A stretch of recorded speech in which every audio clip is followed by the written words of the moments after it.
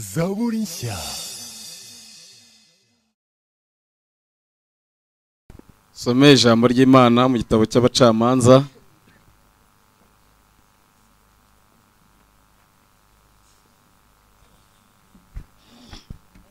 igice cya 8 batubwiye ko ariyo ntego y'amasengesho murongo wa 28. Hanyuma y'amasaha ageze ahangaha hari igihe utera hari umuntu ntiyikiriza ukagira ngo nabandi badayimoni afite ariko intege afite zashize. Rero turizeye haranditse ngo abacamanza igice cya 8 umurongo wa 28 kuri page 241 no umurongo wa 8 wonyine dusoma. Haranditse ngo hanyuma y'ibyo abamidiyani bacogozwa n'Abisirayeli ntibongera kubyutsa umutwe. Mu gihe cya Gideyoni igihugu gihabwa ihumure kimara imyaka 40. Hanyuma y'ibyo abamidiyani bacogozwa n'Abisirayeli ntibongera kubyutsa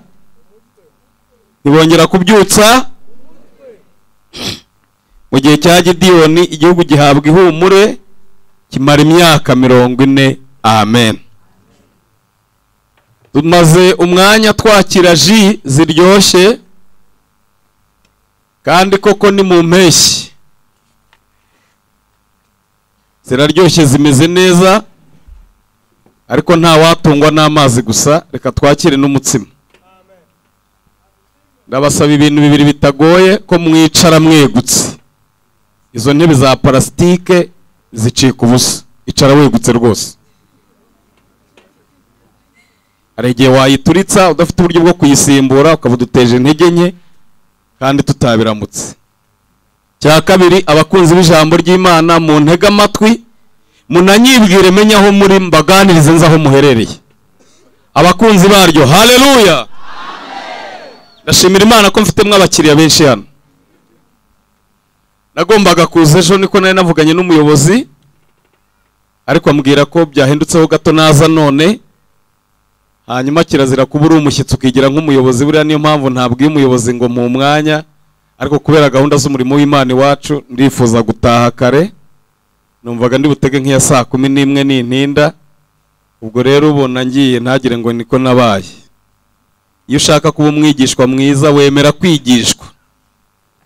Natumiye umuntu arigishana neza, mu gusoza umukurikiye abwira abantu hanze ngo jye uyo nsoje nta wundi ubona ibyo avuga. Ndabane ntacyo ndakumenya ubwo habaye irushanwa ry'abayobe watwara igikombe. Byaha bya bamwe bigaragara hakiri kare. Ikiba giteye umuyobozi kuyobora none uwigishije mbere nanjye akaba ari we wigisha, ni ibintu biba byarateguwe n'Imana kera tutarabaho.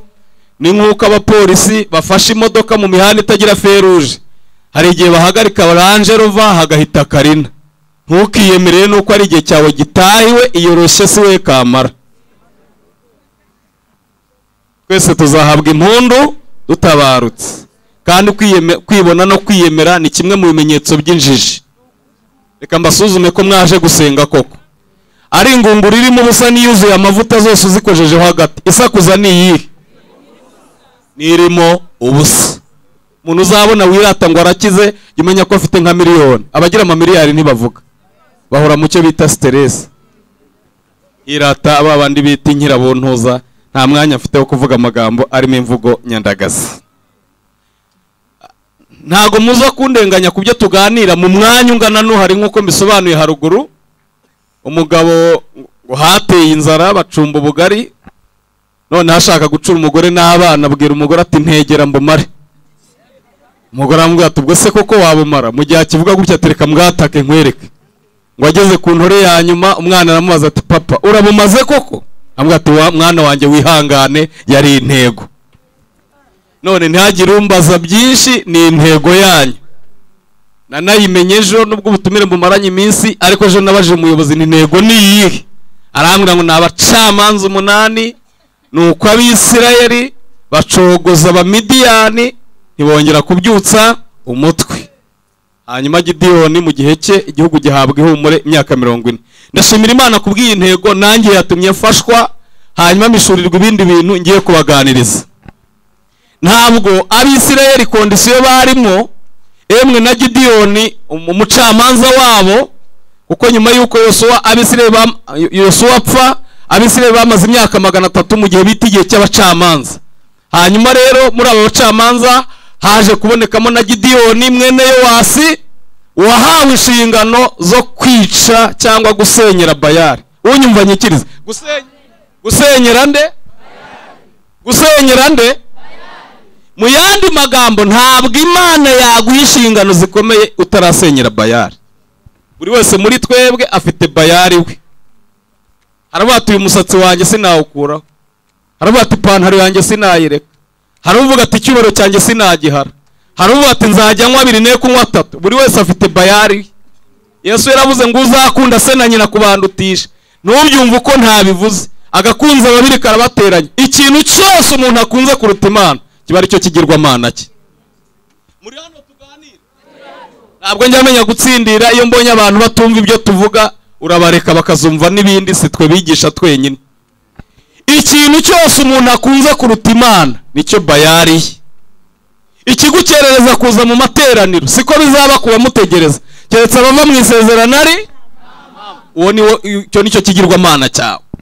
Twebwe rero hari igihe dushaka ibya kabiri ariko tutarakemura ibyaryari bya mbere. Nakunze abayobozi b'inzego z'isi. Yesu yaravuze ngo abana b'isi babarusha ubwenge.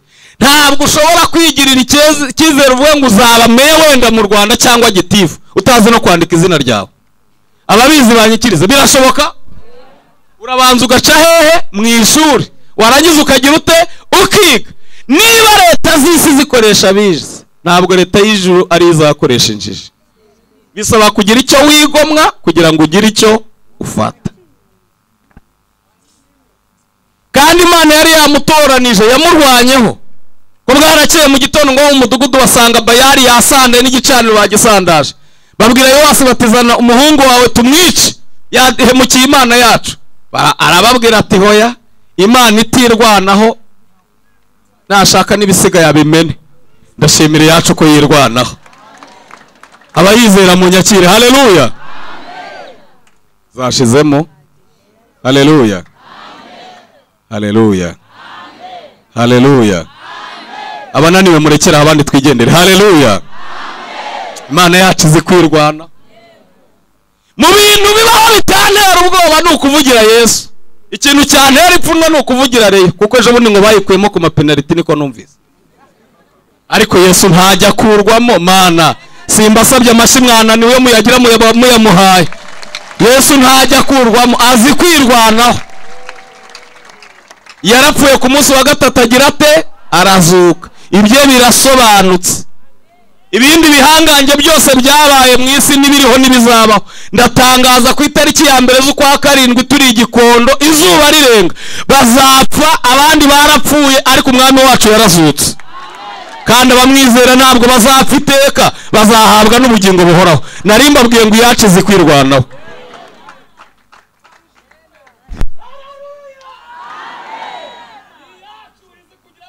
Izikwirwanaho. Ibwira umuntu ngo nzakugirira neza, izi ko nta se na nyina agira, yarangiza ikabikora. Yacu zikwirwanaho. Ibwira umuntu uti nzagutuza muri kapitali, kandi itewe ku ibibanza byose n'amazu babyibarujeho. Yacu zikwirwanaho. Ibwira umuntu ngo nzagushingira ubyara nahungu, itewe ko bateyemo ingufuri, yarangiza yakingura ntiyagira ukinga. Yacu zikwirwanaho. Ushobora kubura ikibira cyangwa mukakizizi kutumva ibingibi, sinzi ko hari n'ibindi uzumva. Ndashimira yacu kwize kwirwanaho. Haleluya. Haleluya. Murarambiwe dusoze? Murabanzi bayo? Haleluya. Haleluya. Haleluya. Haleluya. Iyachizi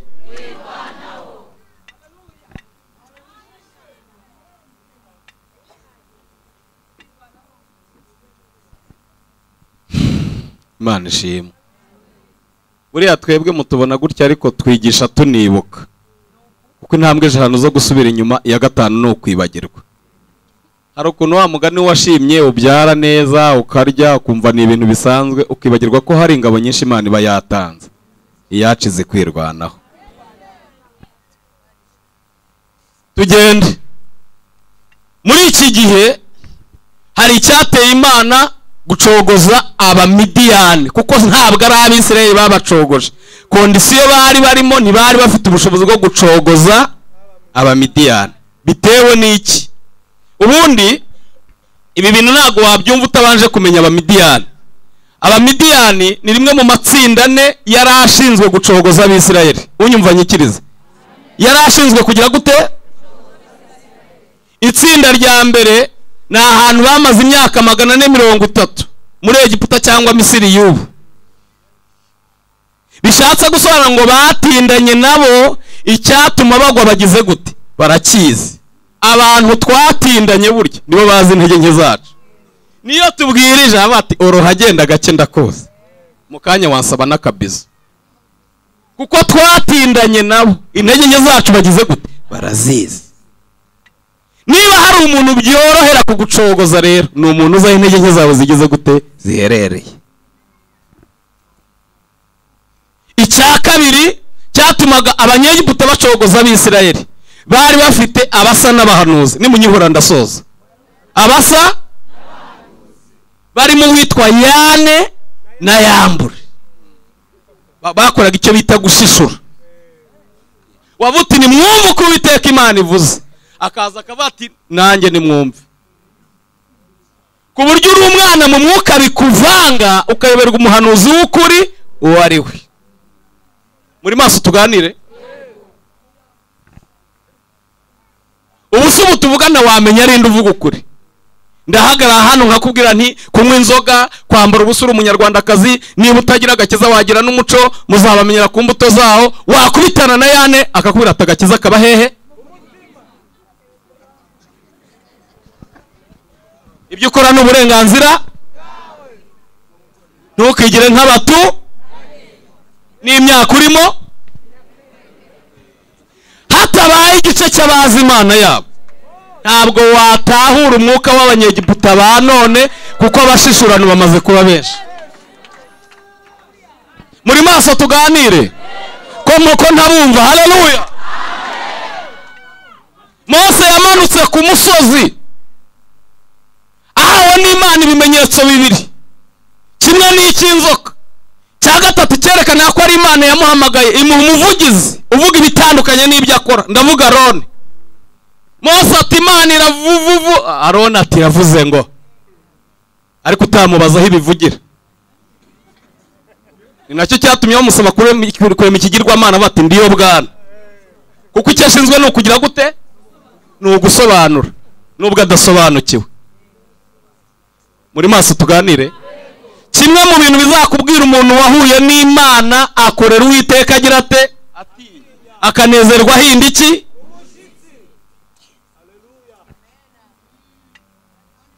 Ngo bakubise inkoni hasi.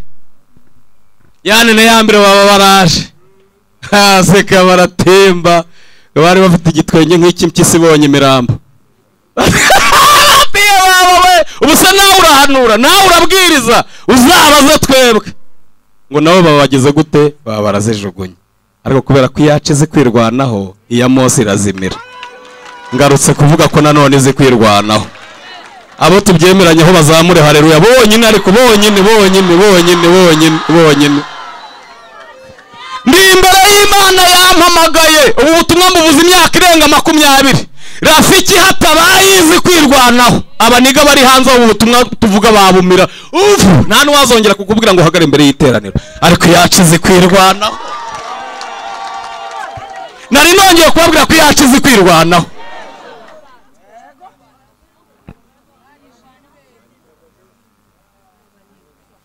Ubwo ntabwo urumva yuko kugira ngo abisirayeli bacogozwe n'abanyegiputa ni strategy ebyiri. Muri maso tuganire. Sinkunda kwigisha abantu barangaye. Murahari? Iya mbere nuko twatindanye nabo, aho intege zacu ziri bageze gute? Barahazi. Mu yandi magambo kuducogoza kwabo bacunga aho twagiriye iki? Intege. Hanyuma y'ubwo buryo burangiye bazana ubwa kabiri bwo kwigira nkatwe. gukora ibisa, kuririmba, baranyihoreye Mana, guhanura, ku buryo umwana mu mwuka. Jewe abantu bicara ku ruhimbi ntimujya mumbabaza kuko mwe muze kwirwanaho. Mbabazwa na bamwe ariko nabo si bose bicara ahangaha barya ibintu byose. Yo akabarariye ati kwiciye umwanzi ati rari munanguye, kandi ubwo impamvu bivuze nuko nawe afite uwo yanga, niza kumumwicira nawe uzaguheraho. Mukunde ukuri niko kuzaba batura. Ndatambutse. Itsinda rya kabiri ryashinzwe gucogoza abisirayeli ni bene wabo bitwa abamowabu.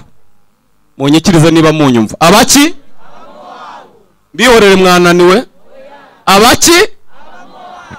Cyaraziraga ko abamowabu bacogoza abisirayeli mu buryo abanyegiputa babacogozamo.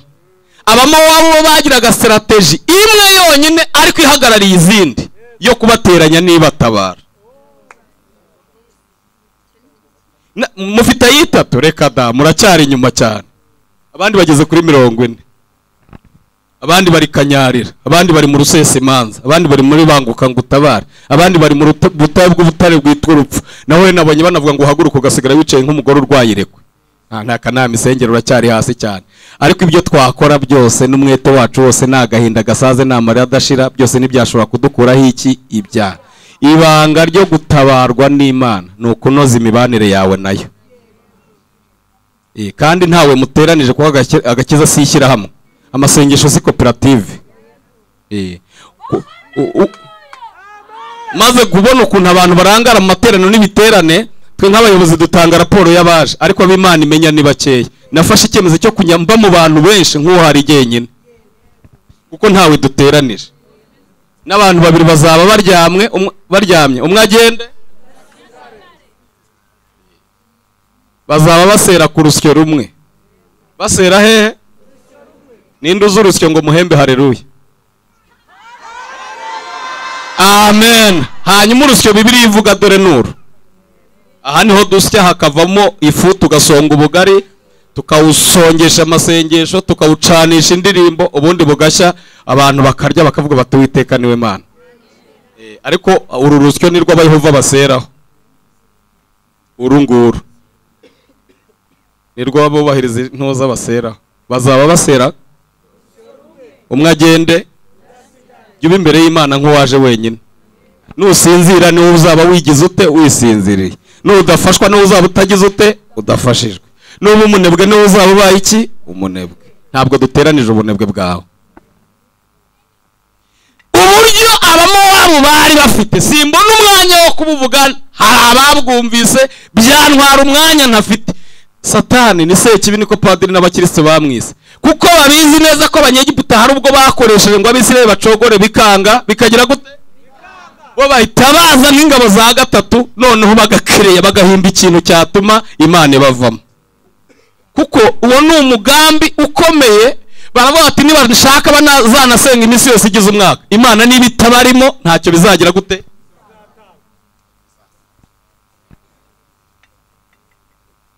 Aha ndahatambutse byamfata umwanya nafite. Hari ababizi ko abamowabukazi nibo bavumbuye minijipi na mukondawuti, hanyuma baba Midiyani nibo batangiye kwambara impeta zo mu matwi. Aho tutabonye umwanya wo gusoma, nizo zari zaragosheje Gideyoni z'izahabu ngo bazihereza abagore b'Abisirayeli, nawe arazirarikira arazibasaba aziremamo efodi. Abantu bareka gusenga Imana basenga efodi yacuzwe mu izahabu. Bishatse gusobanura ngo strategy y'Abamidiyani kugira ngo baducogoze, badutega ibishashagirana.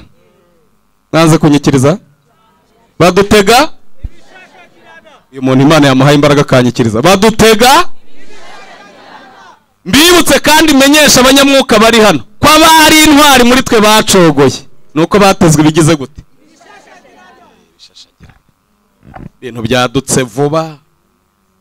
Unakanirwa gutinda mu rusengero agatinda areba Barcelona, sanga yasaze kandi nta na mwene wabo urimo. Mu rusengero agasinzira ariko akemera akareba igikombe cyo muri Amerika y'Epfo bakina saa 9. Wavuga inzoki ntiyarya ubuki. Hari nibyo tudatinyuka kuvugira, ariko strategy y'Abamidiyani kugira ngo Abisirayeli bacogora wanyakiriho kabyara ntiturase no kudutega ibigize gute.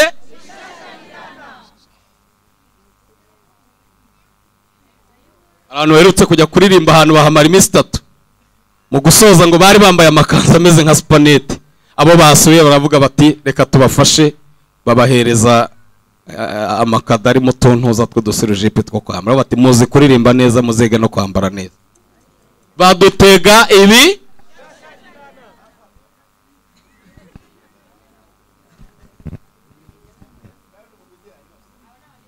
abakane ni Abafilisitiya. Turacyari kumwe? Abaki? Murankurikiye? Abaki? Hanyuma rero ntabwo Abafilisitiya b'abasivili aribo bagerageza itorero. Nusoma Bibiliya neza mu gice cya 16 cy'Abacamanza, ni Abafilisitiya b'abayobozi ngo bakoranye inama ari abaguverineri 5 bayikorana na Delila ingabo zimaze kunanirwa. Batuma majoro bati majoro akaba ati singiye kumupfakaza sinarwana na Samson. Barangije babyiga muri guverinoma. Ngo Delila araza atereka amaso aravuga ngo giye Samson nzamucogoza ahe intege nkize ziringize nte ndahaza. Ngo Abafilisitiya barangije baravuga bati numucogoza ukamushobora buri wese muri twebwe azaguha ibice by'ifeza 1,100. Mukunda ijambo ry'Imana? Munyikiriza haleluya. Haleluya. Nanze kuzamura ndumva mwarushye reka ngende nkamwe. Haleluya. Haleluya. Yesu yaguzwe ibice by'ifeza 30. Ariko Samsoni kugira ngo acogore yatanzweho ibice by'ifeza 5,500. Niba uheruka mu mibare ni amafaranga kubya yaguze Yesu ishuri 183. Bivuze ngo kubwiriza, guhanura, kuririmba, gucuranga, gusenga iminsi 3. Satani ashyiramo imbaraga zirenze izo yashyizemo kurwanya, kuko ntajya yemera ko aneshejwe mu buzima bwe. Mu mitere ya Satani ngo ararahe ngo ntabwo nzamanikira umwana w'umuntu amaboko. Niyo mpamvu mubona abantuze na bamukantuza asigaye agira isoni zo guhagarara ku ruhimbi, kuko nyuma yuko anesha gucogora kw'Abanyegiputa hakaza uko abamo wabo, ntabwo Satani yamanitse amaboko, noneho yatanzweho n'ibiguzi. Babajwe nuko mutanyumvise. Abankurikiye bagere gutya.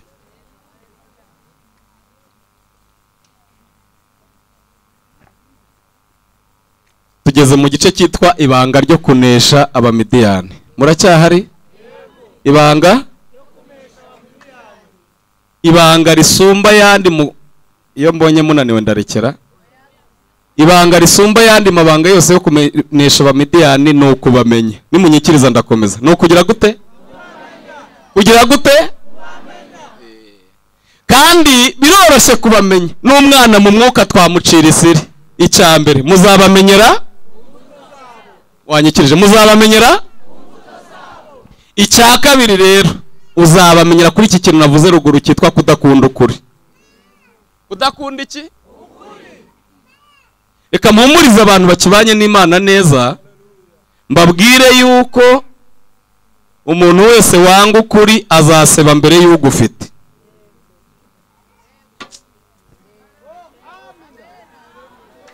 Abo ntacyo banyumvise. Reka nsubiriremo abumva bitinze. Umuntu wese wanga ukuri azaseba mbere y'ugufite. Bivuze ntasinze, nta nasaze, ntarimo nanahubuka, kuko ritime mufite yafasha umwigisha kwitwara neza. Wa mugani animation hari gihe zituma tunabavura amagenda. Reka ngasubiremo. Umuntu wese wanga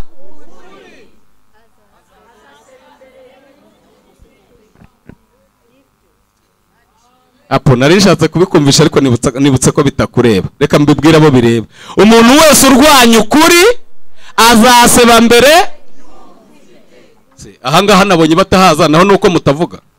Umuntu wese urwanya ukuri azaseba mbere y'ugufite. Umuntu wese urwanya ukuri azaseba mbere y'ugufite. Mbasobanura impamvu azaseba? Abanyumva banyikiriza. Haleluya. Amen. Haleluya. Amen. Haleluya. Amen. Haleluya. Impamvu azaseba mbere y'ugufite nuko ukuri kudaseba. Ukuri ni Yesu. Imana yihangana yo muyihaye niyo mushoboye.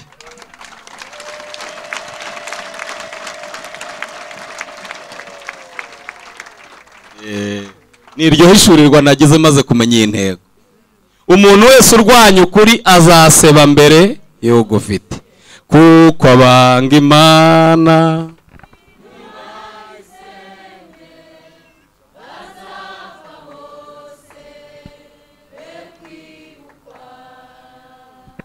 nyamara urwo rukundo rw'Imana rutagira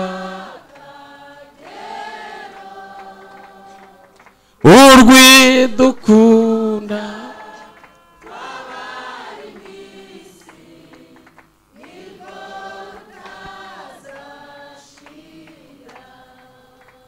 nubwo nihuta n'ijya utaha kure kubera ukuntu mwaje gusenga uwabatura kandi kavuga ngo kando kwikunda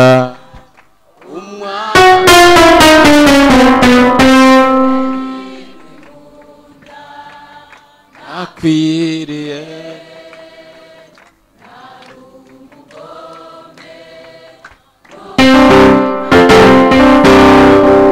wambambirwe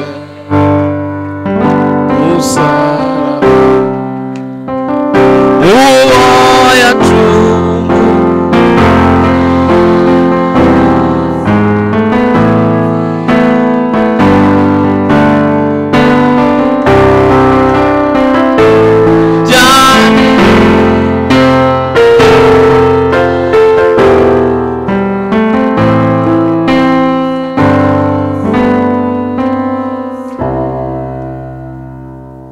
umuntu wese urwanya ukuri,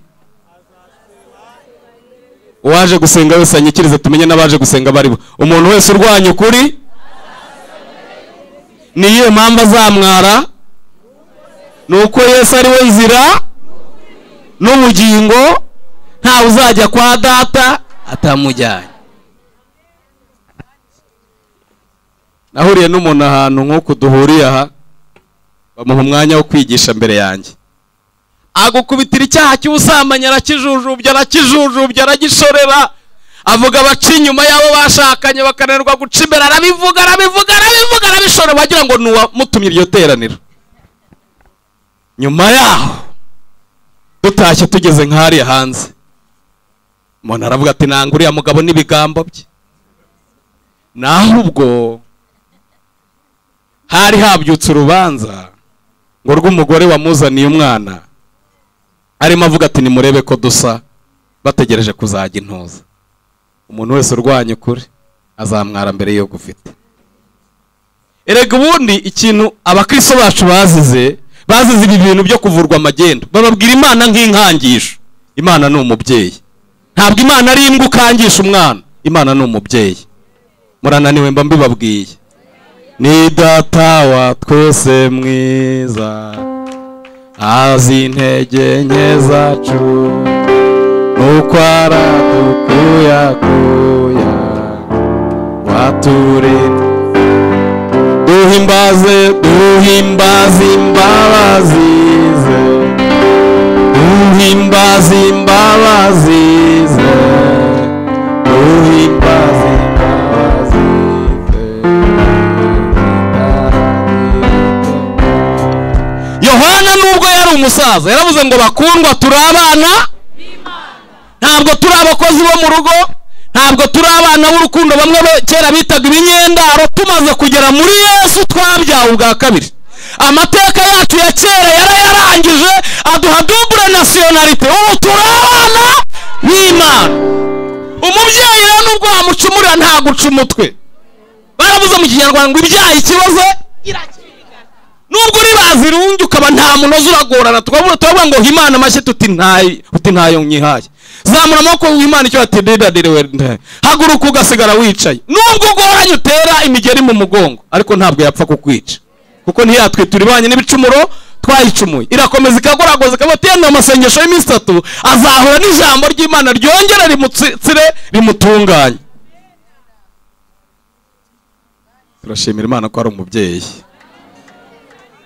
Iyo turi imbere nyine bawe uri umuntu ugaragara neza, ariko intege nke zawe irazizi, iracyatwihanganiye, ntikabure icyubahiro duhari.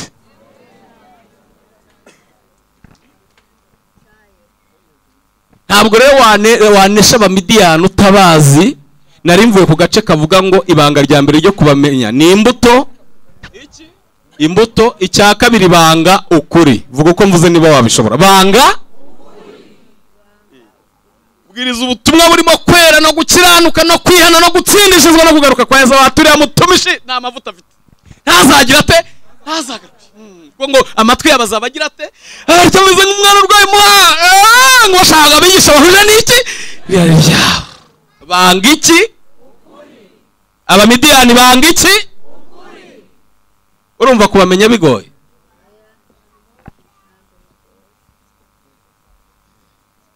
Kabiri ni ukumenya ibyerekezo baciyemo. Nimunyihora ndarekeraho. Kumenya iki? Mu yindi mvugo ibitwa yewe kintu cyazanye ibice.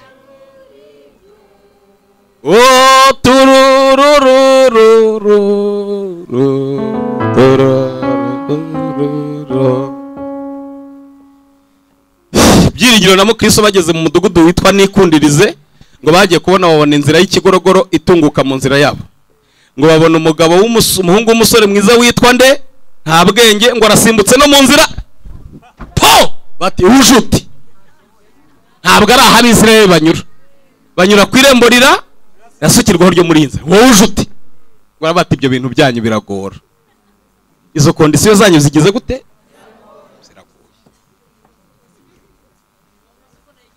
Ntushobora kubamenya utazi ibyerekezo bagize gute?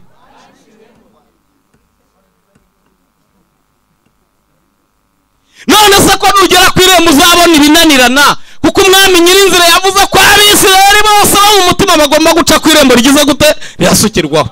Ngo bamwe ati ibyo biragoye, icyakora mfite abantu barenga 1000 bahamya yuko inzira imaze imyaka irenga 20.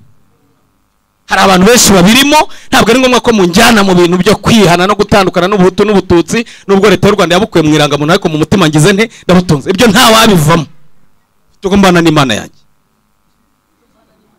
Ntushobora kubamenya utazi ibyerekezo bagize gute? Umva muranyihore mbabwiye akantu gakomeye. Abakinkurikiye haleluya, abakiriya b'ijambo ry'Imana haleluya, abari imbere y'Imana haleluya. Uwabisobanuye neza ni Yuda, yaravuze ngo hariho bamwe muri mwe bagize gute? Ababizi banyikize bagize bate? Baciye mu muryango bagize bate? Bagize ngo ni bamwe leta yitaga abacengeze. Bagize bate? Batuye urwandiko rwa Yuda, yabivuzeho ibintu bikomeye. Icyambere yavuze ngo ni ibicu bitagira amazi. Bitagira amazi ni ubuzima, ni 7 Yohana 37. Umuntu unyizera imigezi y'amazi y'ubugingo izatemba. N'abantu bagagaye nyine bahoromye nk'umururayi hanze, ntuterarira ngo bikirize. Baravuga zimaze kuba uko amazi yagize ate yashizemo. Urafashwa wakuzuzwa batesu iwe yujujwe ryari, kuko amazi yagize ate. Muri maso mbaganirize. Kandi nanone ntabwo aya mazi akama Abafilisiya batabigizemo uruhare. Abasomye Itangiriro 20 ndumva ari n'8 gukomeza. Abafilisiya barohama iki? Yawe atariko ntugajye ufashwa nk'abana. Umuntu wakijwe mbere ya jenoside ujye umurumu n'Abafilisiya batayemo iki? Ababizi bamfasha. Amasengesho arica cyangwa arahembura? Kuki yatangirana imbaraga ukayasozanya intege nke? Nuko Satani abaza hiriba ryawe ridudubiriza, gahita ashyiramo itaka. Birahari cyangwa ntabyo? Ikimenyetso cy'abo bantu ni ibicu bitagira iki? Amazi. Aha mbibutse ko nigishije neza murabipfa. Undusha amavuta ute? Uririmbye neza murabipfa. Uhanuye bigasohora gushakira intuza, kuko we iriba rye Abafilisiya baroshye mwiki? Ubusuretse ko mushaka kuninza ntaha kure, imisengere yanyu mu rugo ntimuyize. Turagushimye mwami Yesu, urabyumva nayo cyo nakubwiye wibwire. Amen. Abafilisiya bayamenyemo iki? Ibitaka. niba hari ikintu kigora jye mpora imbere y'iteraniro kenshi ni ukwigisha umuntu iribarye abafisiya bagize gute bararisibye. Wapfa kumurwariza mu dukorasi ariko amasengesho urasenga agahita yigira kuri WhatsApp. Ese we kumurenganya uramushakiramo ibyo adafite wakama ikimasa. Kandi twe bibari n'imihini mishya tuzibonye vuba. Mwiganira mwirangara. Kandi twe turimo turayibwa ngo ugenderera abandi. Uti mwami Imana gutabarwa kwanje kuriva kuri wowe ushoboraza abafilisitiya naho yibereye. Reka mbabwire uretse ko Imana izabarengerera muri aya nimutarangara, ariko amakuru mfite kandi yizewe nuko abenshi abafilisitiya amariba yabo bagize gute. Abo bantu baseseye rero ngo ni ibicu bitagira iki amazi. Ndavuga aho tubiri twonyine. Icyakare yavuze ngo ni ibiti bikokotse. Vuga uko mvuze. Ubundi byibura byakagombye kutujijisha bitabamo n'imbuto bikabaho ibibabi. None n'ibibabi nabyo muri maso mbaganirize. Ibibabi ni amagambo. Nkurekira unyikirize. Ibibabi ni iki? Yo munyihore ndekeraho. Ndekeraho? Ibibabi ni iki? Niba nkubwira gukiranuka jye ntakiranuka. Igiti cyanjye kiriho amababi. Ariko nta mbuto. Bahora byita gutera waraza. Mu bice bigize gutera waraza habamo no kuvuga ibyuda. Twe twigisha hari inyigisho ebyiri zigorana. Iya mbere ni ukuvuga ibyo udakora. Inyigisho ya kabiri ni ukwigisha umuntu wahemukiye. Wajya gutera hararuye ugasanga hariho umuntu wasabye ntuza. Avutireka niberebere hano niho bafite amavuta. Naho hariya harimo uwo yagize ate.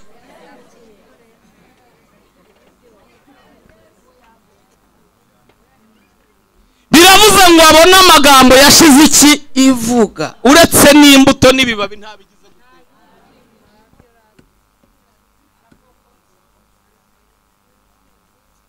Twaje gusenga ariko urutonde rw'amasengesho agera ku Mana vuba. Irya mbere ni iryitwa kuyibwiza iki.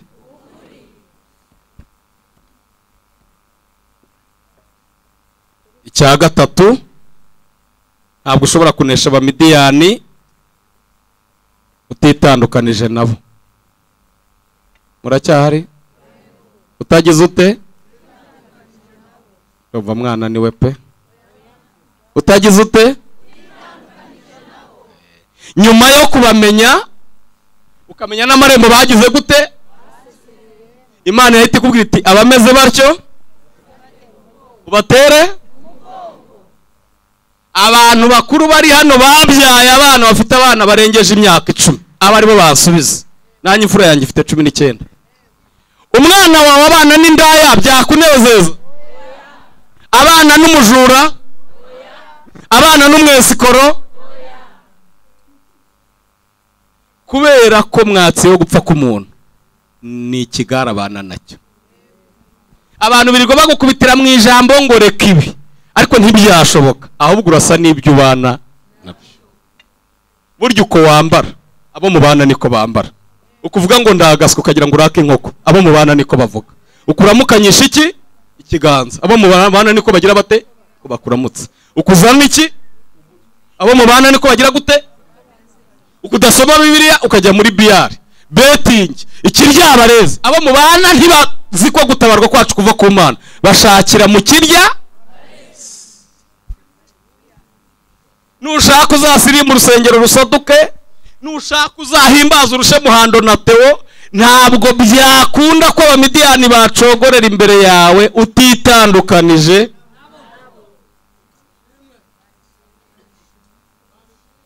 Iyo bana n'abanyamatiku buri tiku ryose ritanga igitekerezo, ariko ibana n'abanyamwuka abantu bagira amazimwe bakabati muceceke murokora ageze ate araje ibyo bintu ntagira ate ntabikunda. Ntihazagira umuntu kurenganya usa nabo mugize gute mu bana. Icyakora kugira ngo mbafashe utazabona abantu ukiruka, ntabwo gutera abantu umugongo ari kubabona ukiruka, no gutandukana nabo mu bitekerezo. Aba bantu baracyankurikiye? Munyakire haleluya. Zashizemo haleluya. Iyande haleluya. aguruka nkubwire ikintu ukora niba ugifite amaguru, ariko niba ugifite amaguru witije amaguru nazamuke, kugira ngo duhe Imana icyubahiro n'amaboko yombi tuninanuremo. Burya impamvu wanyihoraga ntabwo ari abadayimoni ufite, nuko wari wananiwe. Ikiriza numva ko byakunda. Haleluya. Uko wagenje niko uzagenzwa. Yitera nanjye nyikiriza akebo kagiye wamugarura. Gatatu. Amen. Nguhaye promosiyo yo kwicara muri iyo ntebe wegame nk'abadepite nawe mvu komererwa.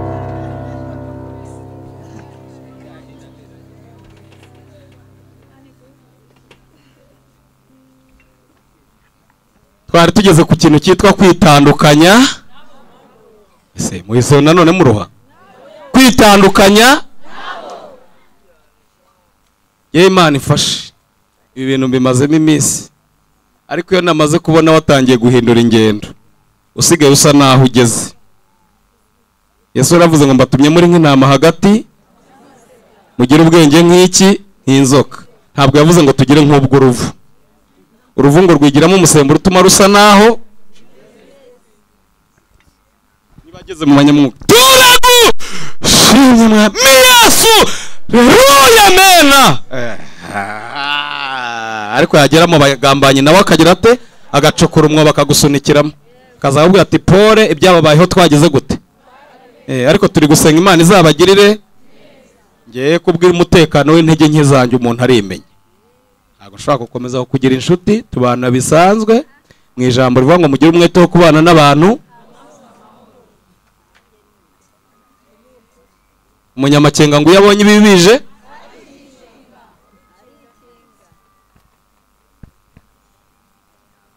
nabanye n'umuntu anyinjiramo ambera inshuti y'amagara bita kadasohoka, kandi igiye kubera ko nabayeho ntakundwa. Iyo mbonye ko nkunda no mu buri bwanjye ndahakwicaza, ariko ari ku ruhembe rw'abangambanira. Amakuru yose akajya yabashyira ari ryo yamuhaye, kaza kambwira ati biteye gutya bimeze gutya, kandi ari we wabyegeranije. Dorororo dusenge Imana, dusenge. Imana itari radiyo amakuru irayampisha, sinabimenya no mu nzozi. Ariko kutega umutego ikiguruka kibureba abarushywa n'ubusa, biratinda ndabimenya. Imana irambwira ngo mukunde, mubabarire, murute, nagira ngo nguhishurire abantu. Irambwira ngo wita umuntu ukuze kandi uracyari muto, abantu bose uzi ko ari beza.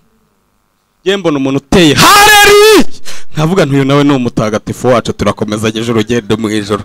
Naho harimo abaseseye. Abagize bate?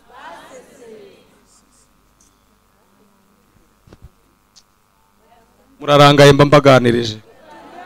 Abari maso haleluya. Ndagira ngo mbatangarize ko ibi bintu mwizeye bifite abanzi benshi, kandi ubu tuvuganya ababirwanya babigezemo.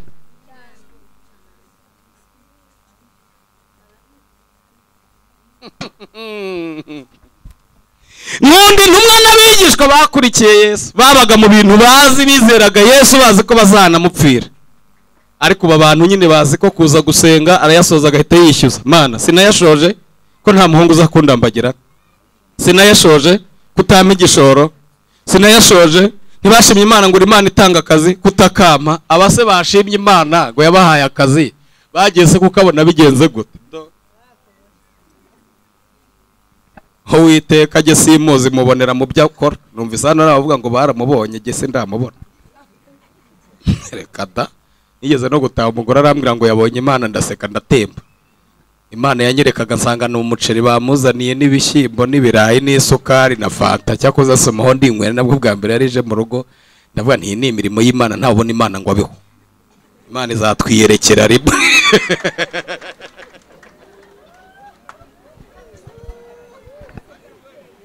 Imana izatwiyerekera rimwe. Itariyeretse Mose yarasengaga mu kanwa hakagaga, dore urimo urasenga unywa amazi, we n'amazi ntiyasomagaho. Karani juru iminsi 40.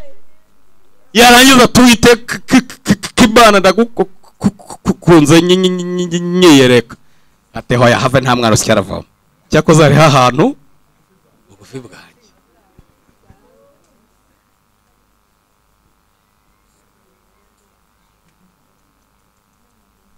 Ibi bintu turimo uretse Imana yaturwanaho ababirwanya babiseseye. Mana imbabare nari nzi ko muri abantu bakuru none ntimubyumvise. Twiririmbire ngo iraje bitekinike iraje bigenzene zihindure byanze guhinduka kubitutababarira kubitinyatse na karande byaratuzenya.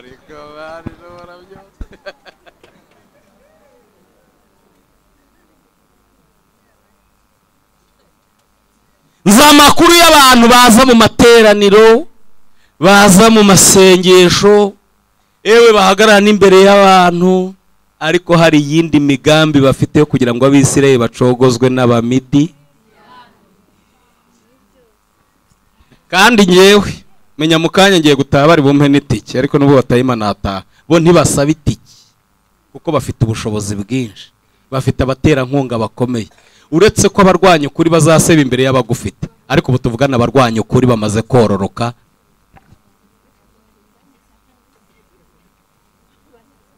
Reka ngarukira aho ntavuga n'ibyo ntaramutse. Abwirwa benshi agira ngo nukubitana n'urugamba rutewe nabo utazivumbura ngo Imana yarakubeshye. Icyakoze ukimara kubamenya itandukanye nawo ubatera iki? Soza ibanga rya gatanu ryo gutsinda baba Midiyani ni ukubera amaso izamu ryawe. Ngo iki? Ngo iki?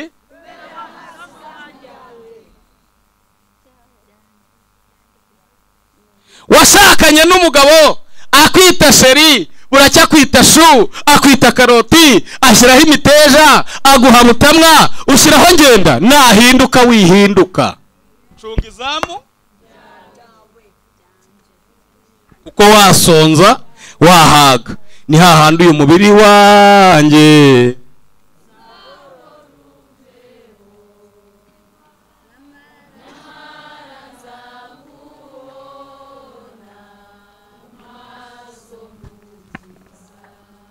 wari ufite itsinda ry'abahanuzi, wari ufite iry'abanyamasengesho, wari ufite iry'abaririmbyi, none bahindutse nk'ijuru nk'ikibunda cyo mu kwa kane. Bihorere wibareba, amaso yawe nabarenga arebe Yesu wagupfiriye akaguhagararaho mu bihe bikomeye wanyuzemo akakurinda akaga n'amakuba. Ube mu itsinda ry'abazi Imana yabo uhagarara neza hehe. Ndakumenyesha ko murarangaye mbaganirije abari maso. Haleluya, munyakire. Haleluya, ndakumenyesha ko abagaragu b'Imana umwanditsi w'Ibibiliya yavuze ngo ibahindura ibirimi by'iki. Hari ahantu bigeze basenga amasengesho y'icyumweru abadayimoni bari bahari kuko sinabonye umwanya ngisobanura. Bakora mu buryo nka butatu.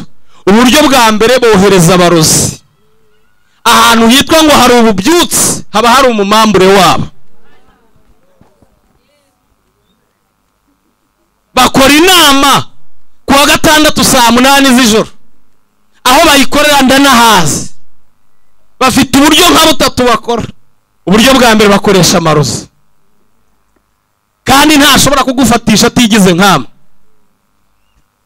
Kondisiyo zose tubamo azafite Bibiliya n'utundi ariko ari kuri gahunda, kandi si uba wiyiziye inyuma yabo haba hari imbaraga zikomeye ku buryo iyo uruhimbi mwarurangayeho barabavangira mukavangirwa mukajya muvuga muti dusome mu byakubiswe n'inkuba ari mwebwe n'abakristo ntihagire umenya icyabaye akamenya icyo.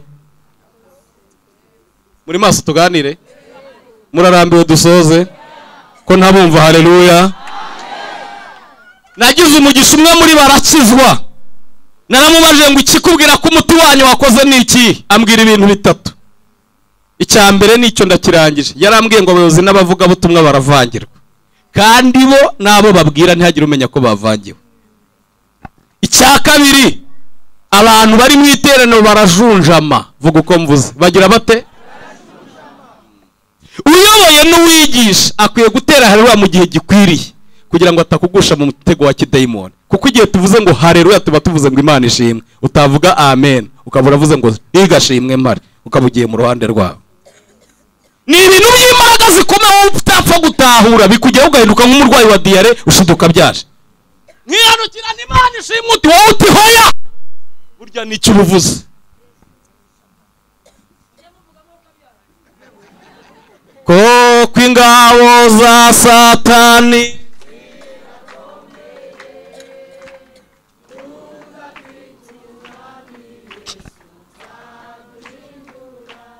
kubera igihe ndwana nacyo, hari akantu naciyeho mbishaka kuri iri jambo ryitwa kubamenya. Hari utuntu tubiri nashaka kuvugaho.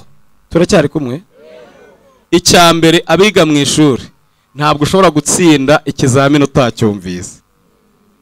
Niba tuvuze ngo 3 gukuba 3 ni kangahe, dutanga urugero rworoshye, wowe ugahita wumva 3 kongeraho 3 uri bukice, ntiwamaze gutsindwa. Icya gatatu rero yarambwiye ngo yica imyumvire. Murantangaje rwose. Yica iki? Ibintu umwigisha akabivuga bihagaze, agahita azaho akabikumvisha bigize gute?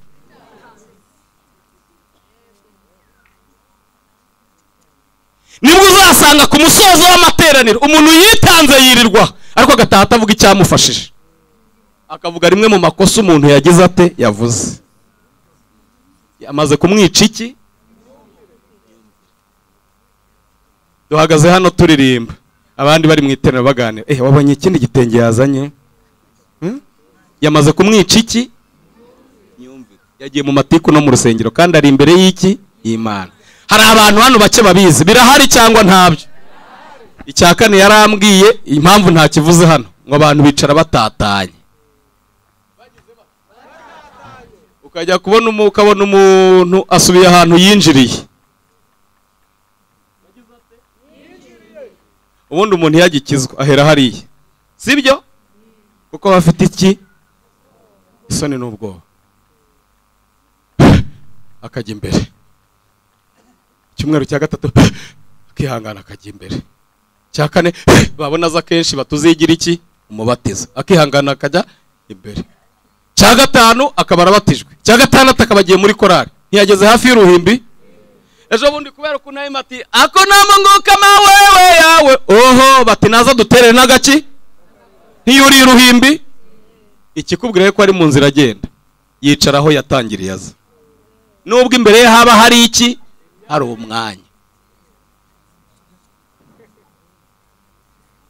Hanyuma kubera iyo myicarire, Salomo yaravuze ngo babiri barutumwe, kuko niyo baryamanye barasusurutsanya.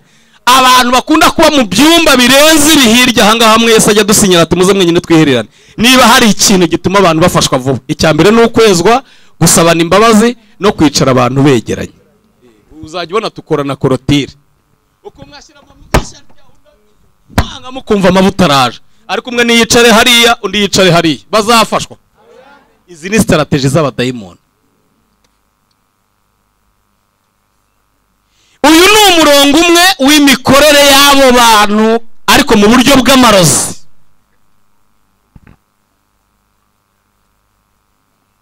Uvuze iki? Umwe muri bo yakurikiye umukozi w'Imana Icyangugu, yari agiye kuhigisha, afite akamodoka. Baramubwira ngo uzamuteze izo mbaraga iminsi 3 azahamara, ku buryo azasoza inyigisho yibwira ko ananiwe, ariko ibihe by'umubiri byajyanye n'iby'umwuka, hanyuma uzamutugushiriza. Uwo yari umukobwa. Bafite amafaranga, ureke waje kuyisaba 100,000.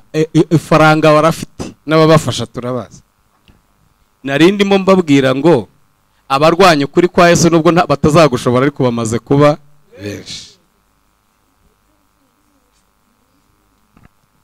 Biragusaba kubera amaso rero izamu ryawe. Arabwiriza sinshaka kuvuga urwego yari afite. Ku musozo bazi Rusizi, umukobwa mutegera muri gare ya Rusizi iri hejuru gato y'umuhanda, amusaba rifuti, yari ari mu karava yitwaye. Aramubwira turajya he? Ati ndajya i Kigali. undi atera bati nta n'impamvu yo kugira ngo ngende nicwa n'irungu reka ngukorereho umugisha. Arangije umukozi w'Imana nakumvise wigishije neza Imana iguha umugisha, ariko hari ibintu wavuze ntasobanukiwe, niyo nakwicara imbere ntacyo. Yari akinguye inyuma ngo yicare inyuma, reka nkwegere. Amwicara iruhande ngo arimo aramusobanuza. Baraza bageze mu makoni ya Nyungwe, umukozi w'Imana akata imodoka, murabizi bagenda gutya nkaho yagiye atya agaruka atya. Imbaraga ngo yari azifite muri tumwe bisiga, amukoze itama hano. Aha, ibi mvuga nanze kubivuga hari abana, ariko hari abagore babizi. Muri mwebwe hari abantu bafite abagabo asigaye ataha ukagira ngo yariye bambuba, burya baratumukojeje. Kandi nawe ikibazo cyawe nawe nyine ibitotsi byawe nk'ibya Abrahamu arinze inkongoro, nayo kuryama urabizi ko yakunaniye. Kugira ngo uzirukane abo bazimu rero biragoye, kuko Abamidiyani bamaze kuhinjira. Ariko nanone ijambo ryatubwiye ngo Uwiteka arababacogoreza ntibongera kubyutsa iki. Iyo abantu babaye maso mu izamu ryabo, Imana ifite ubushobozi bwo kubicira imigambi y'icakura, ikagarura ibihe byabo bya kera byo mu mwuka no mu mubiri. Ababyakire mu nyikirize, haleluya. Iyo tuza gusanga ari Imana idashoboye ntago twari kuyikurikira, nubwo ingabo ziturwanya ari nyinshi, ariko iturwaniriza irusha imbaraga. Ariko weba amaso mu izamu ryande ryawe.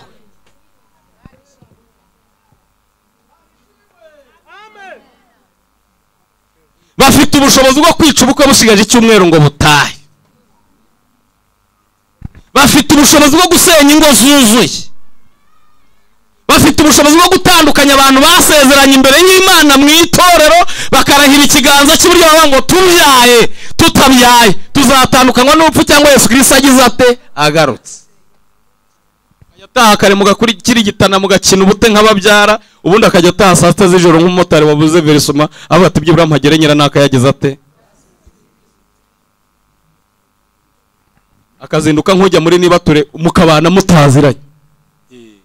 Wajya kumuhamagara uti bimeze gutya ati tuzaba tubonana, mukabana mutagize gute mutaziranye. N'Abamidiyani babikora. Kandi noneho ba profesi zamu waragize ute, wararivuyemo. Bafite ubushobozi bwo kugushuka bakakubwira ati pshore na mukorogo wambare mini, abagabo barayireba barangiza bakajya mu bagabo bose bakakurebya akati impamvu wambara kuriya nuko ari indaya. Ukabura isoko ugasura umugabo w'igaheni witwa Ngara uzingura Nyiramwiza ngo uzarwanira ikamba rya Nyampinga. Naho Abamidiyani bacunze wavuye hehe? Murananiwe ndekeraho? Bacunze wavuye izamu ryawe. Umuti wawe rero uravuga ngo mbere yuko usenga wikwiruhiriza ubusa, ibuka aho wavuye.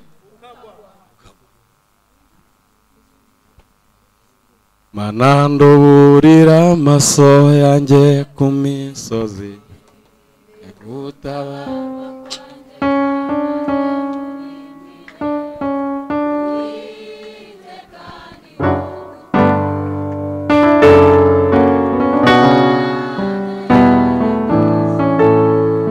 Uiteka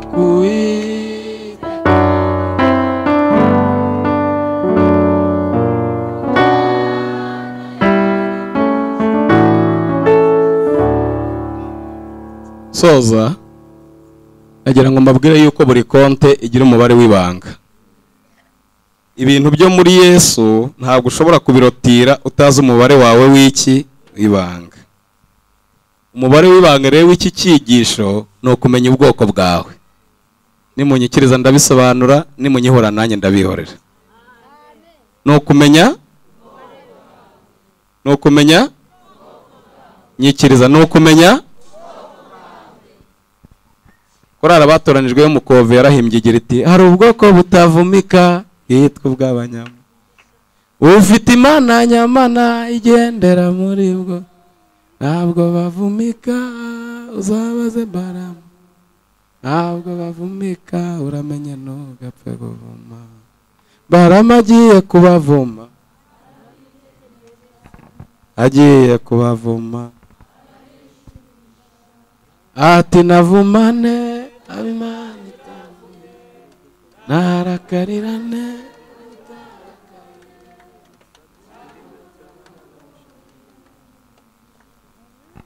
n'abanyamugisha bariya ntabwo bahawe umugisha n'Imana. Mu bintu Imana yamereyeho umugisha ndazirikana. Mu bantu bashimye hano hari umuntu wavuze ngo nabonaga akazi banyatse ruswa. Nkayangira ko ari icyaha uretse ko na leta iyihana. Uzi impamvu byagenze kuriya? Nuko twebwe amahirwe yacu ni nk'ayi nkoko. Gutabarwa kwacu ni kuyaremye ijuru. Buriya ngo rimwe mu makosa idashobora kwibagirwa ngo ni uburyo yayirengeje Pasika na Noheli kandi abayitunze bagira amerwe, bigatuma rero yanywa amazi igira ite ivuga iti ndabyibuka Mana rwose nubwo ndi intoraguzi ariko se muracyabyibuka abo yarengeye, muracyabyibuka munyikirize numva aho muri. Haleluya. Twe turarya ariko tukarya kagabuye. Ukuntu tudefinisa ubutunzi mwiyobokamana uko tubisobanura, ikintu cyose ufite ugifitiye ubuhamya ubu uri umukire.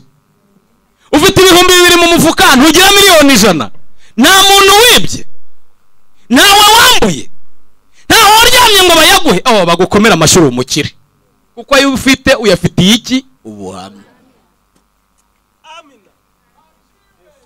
Uri ku kazi gahenda 50,000 nubwo ari make mu mujyi, ariko ubwo ntawe wirukanishije bagukomera amashyi, uri umukire kuko bifitiye iki?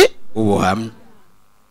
Uri mama runaka ariko wagiye gushyingirwa utabanje gusasa, ndavuga muri ya gahunda yitwa ntuza, warihanganye uzi ukuntu ukaze bagukomera amashyi, uri umuhatari. Icyari kugutera ifunwe nuko bari kubanza bakabanza. Niyo mpamvu nawe ugira ipfunwe ryo gushima, nuko uzi ko byaje sansenike. Ariko kuki adashima Imana? Ashima Imana yarakabonye yabanje gusasa nubwo atize hoteleri. Ubwo se uragira ngo arigira arikuye?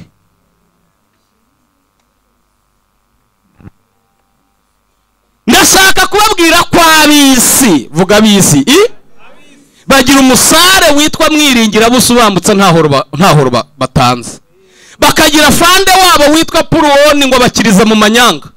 Iyo byanze ku mavi bikunda muri tekinike. Arabati nishaka nzamujye hari umugore wa kabiri ariko nanjye nitwa umugore. Yaraga twavuga abana bahari, abagore b'ikige nabo nabo gusabirwa Imana. Arakubona akagira ngo nyine yarafashe.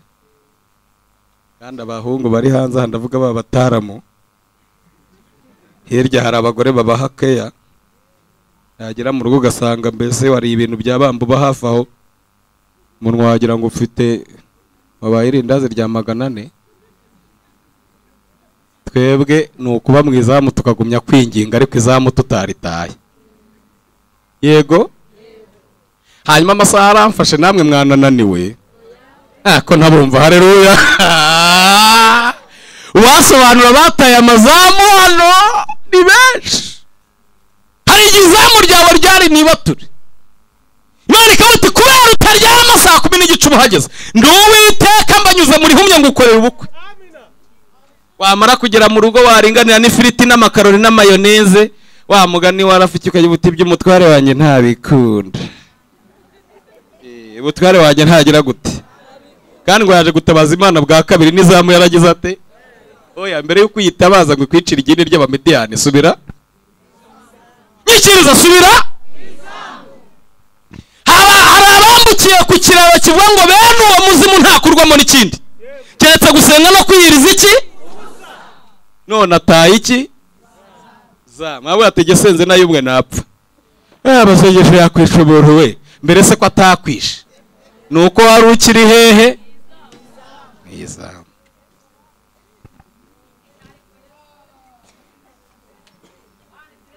Mani menyera nk'umwana muto.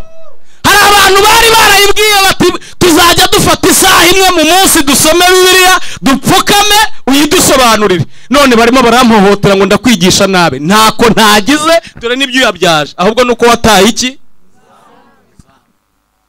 Yemeze nka sumako umeze nk'igiti. Singufata ngo bikunde kuko wavuye he? Izamu.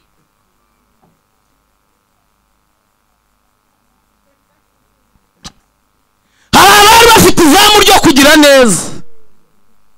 Imana ikamuti kubera ubuntu ugira nciye inzara mu rugo rwawe. Akaba yaje kubwira Imana ngo nimanure imbabura. Ariko icyayiteye kumanikwa nuko yataye iki? Izamu. Hari ahantu umuntu ahagarara abamidiyani bakaba batamushobora. Narimba bw'ibyaba abantu basenze icyumweru bitankatira mu bindi ariko nabyumvaga ndi bugaruke simba navangiwe. Bamaze gusenga icyumweru cyose bageze kuwa gatandatu ngo abadayimoni bari bashinzwe kurwanya itorero bari muri cya cyiciro nababwiraga muri ya mikorere runaka. Ikindi sena nakivuga nta mwanya afite. Baricara baraganira baravuga ngo nubwo badutumye iri torero ni umudugudu w'ahantu turabona umuriro uhari tutabasha kwihanganira uko ungana. Ngo baraganira baravuga bati reka twigire intuza. Ngo abandi baravuga ati reka tuzagiye ejo niho hazaba iteraniro hari kuwa gatandatu. Ngo baravuga ati iteraniro izahagira twahafashe kuko hari amakorari arimo arepeta kandi umuriro wabo warazimye bazasanga tubacumbitsemo. Ngo barashogoshera baragenda. Ayo makorari bavugaga namwe mu makorari nka 30 ari mu yari amakorari abiri ari mu makorari 30 akomeye mu Rwanda. Ariko nabo barerekwa barahisurirwa baravuga bati umuriro warazimye iteraniro izajya kuza twahacumbitse. Akazabakoraho rero umwe muri aba baririmbyi agira yerekwa ngo abona baje ntabapfira gushira. Abona baje ariko baba bagenderewe n'abashyitsi baravuga ati turihuta ntabwo turindira repetition mureka tubaganirize muri pete nyuma cyangwa tugende. Yari umugabo n'umusore bakiri mwiza. Birangira rero wa munyamwuka ahishuriye cya gitero cy'abadayimoni gihunze umuriro w'abamaze icyumweru mu masengesho kije kwihisha mu baririmbyi ngo bagiye kwinja batuhoya ntabwo tugenda. Ati buno bugabo reka bubanze bugende. Tuba tubinjiyemo ariko buno bugabo bwabasuye reka bubanze bugire gute bugende. Baravuga ngo nabwo turabona bumeze nka wa muriro dusize hariya hirya. Hari ahantu umuntu ahagarara izi ngabo z'abamidiyani zikaba zitamushobora. Mu yandi magambo ahagaze mu bumana no muri kuretire y'Imana ku buryo n'amarembo y'ikuzima atagira ate atamushobora. Ingingo ya 5 yo kubatsinda bagacogora ntibabyutse umutwe nukwibuka aho wavuye ukagera ute ukagwa ugasubira hehe mwizamu ryawe ugakora imirimo nk'iya ryari ya mbere. Urabizi ko umugabo wari bize Ngarame yagenderaga ku mitende y'amasengesho wasengaga. None utangira musenga ntimumenye igihe mwasoreze. Sheri harya twaryamye dusenze ati mperuka dutangira ko sinzi aho byageze gute yaje kurangirira. Uriya mugabo ushaka kuzamuteza ibindi bibazo kuko nubundi yacungiraga ku izamu ryande ryawe. Abantu babaye abakinnyi b'umupira bavuga yuko iyo ikipe ifite umuzamu mwiza nubwo yatsinda igitego kimwe irakomeza kuko umuzamu ari maso. Hari igihe rero ikipe yose y'urugo umugabo babyara abasengeneza abana baba bacungira ku izamu ry'umugore. Yarangiza akishinga ba nyiranuza na ba mukanuza na ba mama runaka bakajya bamwe atari kubundi hora ku rusengero wapfira itorero. Siborera babihemberwa bataza. Ubundi se kwira itorero nta n'umugore riho pastor ubundi urarwanira iki? Akishinga ba giti mujisho. Izama akagira ate abamidiyani bagaca inyuma ugasanga urugo rwose. Iyo abamidiyani binjiye mu rugo n'inkokura zorora zikajya zirwana n'abana bakagira ko iwasuka yusatu ni mungo mwana w'imyaka 2 yabona asaga kunja amashati kuko abamidiyani bagize gute barinji. Ariko byatewe n'umuntu umwe wataye iki iza. Bibutse ko mwene Dawidi atamenyerwa. Hanyuma gusenga ibi byose utabyitwariritse by'umwihariko kidushoreje ni nko gushingira amashu ntibivamo. Babyita kuruhira iki ubusa. Iyo hajemo kwiyiriza babyita kwiziza.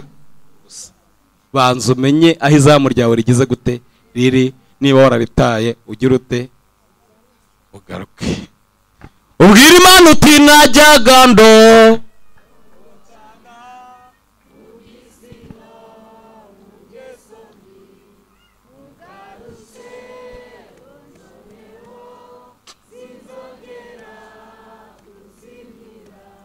iteka nza gukorera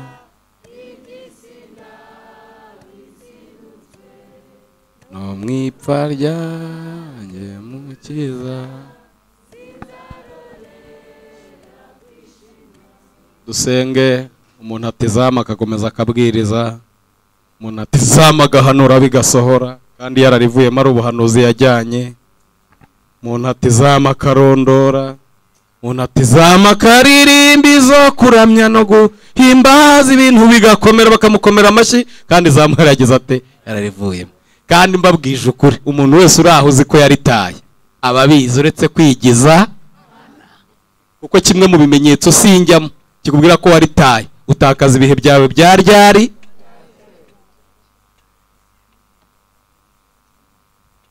N'abantu babiri tugiye gusengera muri hangana giye, ntago njya nkunda ibintu by'ibigare. Mugabo aherutse kwigisha izuba ryarabaye ryinshi, aravuga ngo abatsinzwe nibahaguruke habura numwe. Aravuga ati ndasebye habuze abantu bahaguruka koko munabwirije. Aravuga ati ntacyo abashaka imvura nimuhaguruke bahagurukiramo ko imvura yari imaze umwaka itagwa. Ibyo ni imitwe, ibyo ni siyasa, ibyo ni ubwesikoro. Umuntu niba atarataye izamu umuhata ko yaritaye kuki.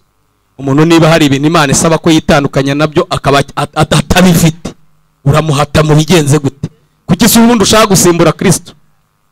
Ijambo rya mbere Yesu yavuze ngo umwuka w'Uwiteka ari muri iki, arabisobanura byose. Bahita bamutanga ngo bamute mu manga. Yesu yajyaga barangiza icyigisho bagasoza bashaka kumwica. Kandi Imana imbabarira ubwo bagena abandi bahanuza. Ubu hari ubutumwa bututavuga. Yajyaga areba abanditsi, abafarisayo, abatambyi n'abasadukayo, agahita ategura iki kiriro kibati mwashiramwe mwanzokamwe, ubu bakubohera inyuma. Wase urumva yabwizaga abantu kuri bagasoza bamutera amabuye. Yazuye umwana wa Yayiro, abafarisayo bati ni imitwe. Azuye umupfakazi w'inayi nakoze ku kiriba bajya mu nzira bajya guhamba, baravuga ati nyina ntabwo yize ubuganga yari atarahwana. Azuye umaze iminsi ine bakuraga ikiro ku munsi wa kane bashaka kumwicanya nawe, ndavuga Lazaro. Aba bantu ibyo bakora barabizi, babandi navuze. Ye hari n'uwo twakubitanye arambwira ati numva uvuga ijuru cyane rigemo gende mu kazi. Ibyo tubahata ntabyo bashaka, ariko bashaka ubwiza n'icyubaro no kudapfa, babishakisha gukora ibyiza batagira gute badacogora, na izabitura ubugingo buhoraho. Nowa yabwirije imyaka irenga 100 mu gusoza hasigaye iminsi 7 ngo aravuga ati Imana itanze andi mahirwe muri aya masengesho, ngo bakajya mwati jomba man ubwo ni mu mvugo y'uwo kugira ngo byumve. Bati niko mwana musaza utarasara bakoraga iki? Abwirije imyaka 100 nkahanswe giye umaze isaha imwe. Ibyo ntibyantangaza, kuko ikindi kimenyetso nyine n'ugupfa imyumvire nagisobanukiwe. Ugasanga umeze nka Yuda. Yuda Yesu yaravuze ati nubwo duteranye gutya tusangira ari kumwe n'umugambanyi, ati mwizina rya Yesu bazima bashya kozemo katika atereka mbere kundi bukoze inogo kure nogo kumbe nka yemu hano ngo arangije ayiha Yuda. Yarinje ngo yayimara yubare mwami Yesu umuntu wimuvuga rego se namumenye. Dusobanura giye umutima ntacyo arenda yirya agira ate arayimara. Yohana yaranditse yaravuga ngo hanyuma yo kwirya nibwo Satani yagize ate yinjiye muri Yuda aramusohora, aragenda ahita amugurisha 30. Ngo baraciririkanye bati turaguha veni, ati sinyemeye. Basi veni senge ati wa ntayo nemeye muri amasenkana. Bati umwisho ni 30 niba utayemera turaca no kubandi, si wowe mupagani wenyine. Barabati n'ubundi ntacyo nashoye ni muyana ayashyira ku ikofa. Ngo agarutse asanga aho bariraga igaburo yahavuye agiye igetse Imana gusenga. Bishatse gusobanura ngo aho kurwana na Yuda warwana nabo muri Al-Shabaab. Bati dusubiza amafaranga yacu, ati ntayo mbashubije, ati hari n'ahandi ajya asengera, mabanga yose ngizene ndayazi. Agiye asanga ngo arangije gusenga nibirebire, nari ndimo mbakopeza mbabwira ko atari ngombwa ko mwese mwamenye imvugo y'Imana. Umukobwa yigeze aturegera atubwira ati mu ndenganure bambeshye ko nwite, tuba dufite akazi kenshi ku cyumweru, tuzakurenganura kuwa 4 abyara kuwa 3. Kandi yaririmbaga kurusha abo mbonumuzi. Kuvuga ni amababi, gukora ibyo uvuga ni imbuto. Imana idufashe. N'abantu babiri rero dusengera. Umuntu wa mbere ni umuntu wumva hari ibintu arambiwe ashaka gutandukana nabyo, uko bibamo ibice bitatu. Habamo igice cy'ibyubamo, hakaba igice cyabo mu bana, hakaba n'igice kibikubamo. Ibiri nabyo bibi. Kubuti ibi bintu ndumva mbirambiwe, nubwo nabuze imbaraga zo gutandukana nabyo, ariko Imana imiza imbaraga zo gutandukana nabyo, nanjye ntazaruhira ubusa narasenze.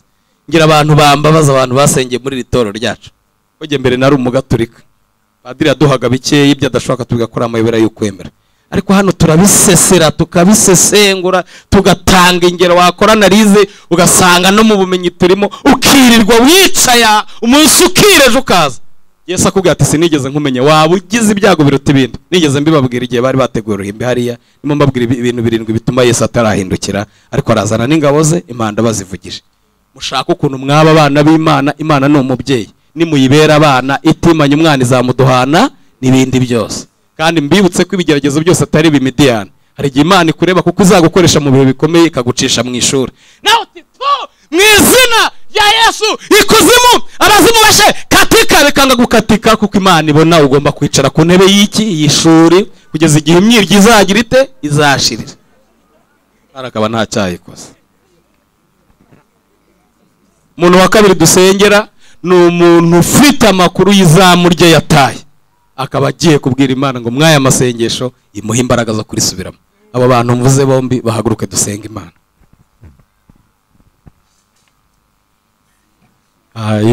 Imana y'ukuri komeza kunyo urancishe mzi yo gukori Ami kubaho nta interubwo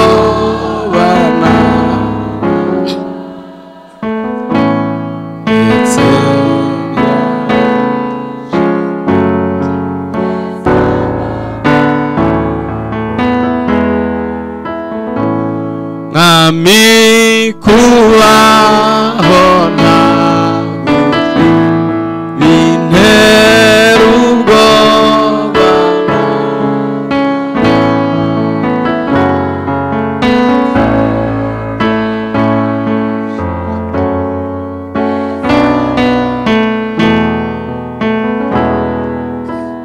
umuntu ni ikinege kiguteye guhaguruka kibwira Imana nanjye ngufashe nanjye ntiretse ko twese tuzahabwa impundu dutabarutse kandi nawe usigaye wicaye urabizi kutarageraho satani atageze imyambi niba Imana igushoboje guhagarara neza niguhe no gukomera mu birindiro kuko imbaraga ziturwanya ni nyinshi ariko Imana izanesha abamidiyani ibacogoze Mana data wa twese uri mu ijuru se umwami wacu Yesu Kristo Imana ikomeye ifite ubutware n'ubushobozi mu ijuru ntibugire mu ijuru honyine ikabugira no mu isi ntibugira no mu isi honyine ikabugira no munsi y'isi Imana yavuze ngo ijuru ni intebe yanjye isi ni intebe y'ibirenge byanjye muzanyubakira nzuki kwaho nkeneye kwicara ari mu mitima turasenze mwami Yesu aba bantu bahagurutse imbere yawe nta bapolisi babafashe nta mapingu tubashyizeho ahubwo bijejwe cyane n'ijambo kandi bahagaze imbere y'Imana nka Zekariya nubwo yari umutambyi mukuru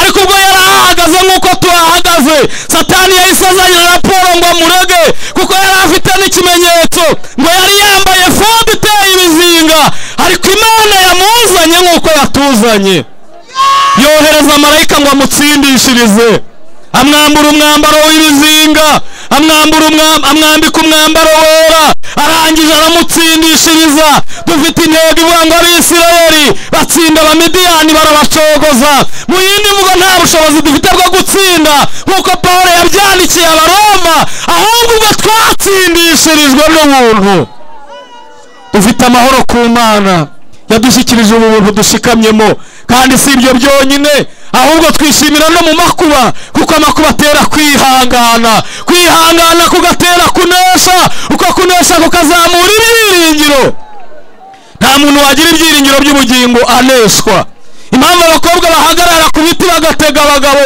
abandi bagasambana bakishingira ni ukubera kuneshwa ibyiringiro byaratakaye ariko muri plani yawe wari waragambiriye ko uyu munsi tuzaba turi sejemu haleluya uva gusenga mwami akira gusenga kw'aba babyeyi akira gusenga kw'aba bagabo, akira gusenga kw'aba bayobozi, akira gusenga kw'abahanuzi, akira gusenga kw'abigisha, akira gusenga kw'abaririmbyi, kuko nubwo turirimba neza ariko tubonye izamutwara ritaye. Impamvu dutsindwa n'abanimidiyani nuko hari aho twavuye. Mana yacu turagarutse. Pfukamye mu cyimbo cy'aba bantu turagarutse. Pfukamye mu cyimbo cy'aba bakobwa bakugarukiye. Pfukamye mu cyimbo cy'aba bagore bakugarukiye. Aba bagabo n'abasore ndabasengeye nkuko Daniyeli yatuye gukiranirwa kwa bene wabo, ukamuhishura iby'ibyumweru 70. Reka intege nke twagize Imana izisimbuza imbaraga. Abaguye babyuke, abasinzira bakangure, tunanije abadayimoni batunaniza. Senga, senga uri imbere y'Imana. Twaje gusenga, ntabwo turi mu nama. Wowe senga, isengere, senga nk'uwaje wenyine. Tunanije ibitunaniza, dushogoje ibiducogoza. Shiri wataki, duciye intege ibiduca intege. Amaso yacu nahumuke turebe Yesu, twe kugushwa n'ibirabagirana nk'uko Gideyoni yaguye, ariko Imana igatabara Abisirayeli. Birasobanuye ngo nubwo bamwe muri twe bagira intege nke, ariko amarembo y'ikuzimu ntabwo azashobora itorero, kuko byanze bikunze abera bazataha. Yohana yababonye ari abantu benshi, cyangwa nkazabona data wo mu ijuru n'umwana we w'ikinege wicaye iburyo bwe. Abataye ibirindiro byabo bagarure, abakeneye kwitandukanya n'ibizira ubaha imbaraga, kandi intwaro zacu zo gukiranuka z'iburyo n'iz'ibumoso umujoro yatwibye Imana izigarure. Ntabwo tuzaguma mu masengesho, ntabwo tuzagumya kumva ijambo ry'Imana, ariko amariba yacu Abafilisitiya basibye kuri iki gicamunsi turayasibuje, turayasibuje, turayasibuje. Ibihe byo gusenga kwacu turabisibuje, ibihe byo kuresha ibyaha turabisibuje, ibihe byo kwirinda ibyaha turabisibuje. Impano zacu Satani yavangiye turazigaruje. Udushoboze gukomera ku munsi mubi, kandi udushoboze guhangana n'abakozi ba Satani baseseye. Umuntu wese amenye uko akwiye guhagarara kugira ngo mu gihe cy'umuzoko tuzarangize urugendo amahoro. Tukiri mu isi ntacyo uzima bagenda batunganye. Warambwiye ngo ibiganza bidafashwa ntibifata, ko Petero yataye umurimo ajya kuroba bucya ntacyo yafashe, kandi no mu mwuka ntiyarafashijwe. Uhereza abantu gufashwa kugira ngo bafate ubukwe bwabo, uhereza abantu gufashwa kugira ngo bafate ingo zabo, uhereza abantu gufashwa kugira ngo bafate imishinga yabo, uhereza abantu gufashwa kugira ngo bafate. Haleluya! Yesu nyiritorero, dufunze amarembo y'ikuzimu. Muzamure ibiganza dusengera iki kirere cy'igikondo. Aba badayimoni bafunze iki kirere, tubatumyeho imbaraga z'amasengesho, tubakubitishije umusaraba wa Yesu, tubatumyeho amaraso avuga ibyiza kuruta Abeli, amaraso yacunguye itorero bikemera, tubatumyeho umwuka wera twaragije. Haleluya! Wa kirere we uguruka. Imana Daniyeli yasenze ikirere akagifunga iminsi 21. Imana ni igifungure.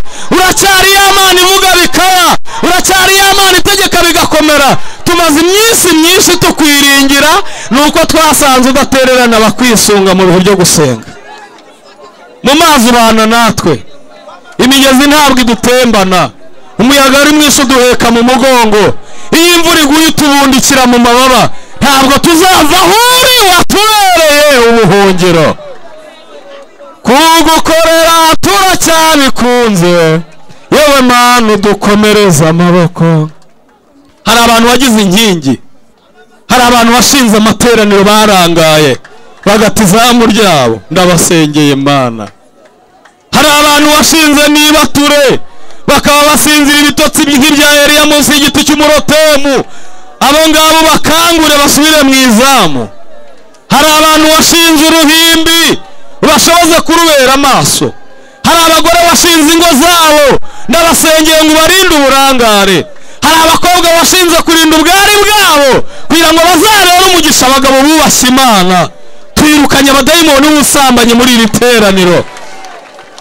Mana ndagushimiye, ndagushimiye ko iki kirere cyuguruye. ndagushimiye ko utabaranye n'ibiteraniro, ndagushimiye ko ugaruye abantu bawe mu mwanya bashakamo, ndagushimiye ko utazadusiga nk'imfubyi, ahubwo uzabana natwe iminsi yose kugeza ku mperuka y'isi. Ushimwe ko wumvise gusenga kandi kubasha gukorera buri wese ibiruta ibyo yasabye, nk'uko impuhwe n'imbabazi zawe biri, nk'uko imbaraga zawe nyinshi zizi dukoreramo. Tuguhaye amashyi tugushimira mu izina rya Yesu Kristo umwami n'umucunguzi wacu, amen.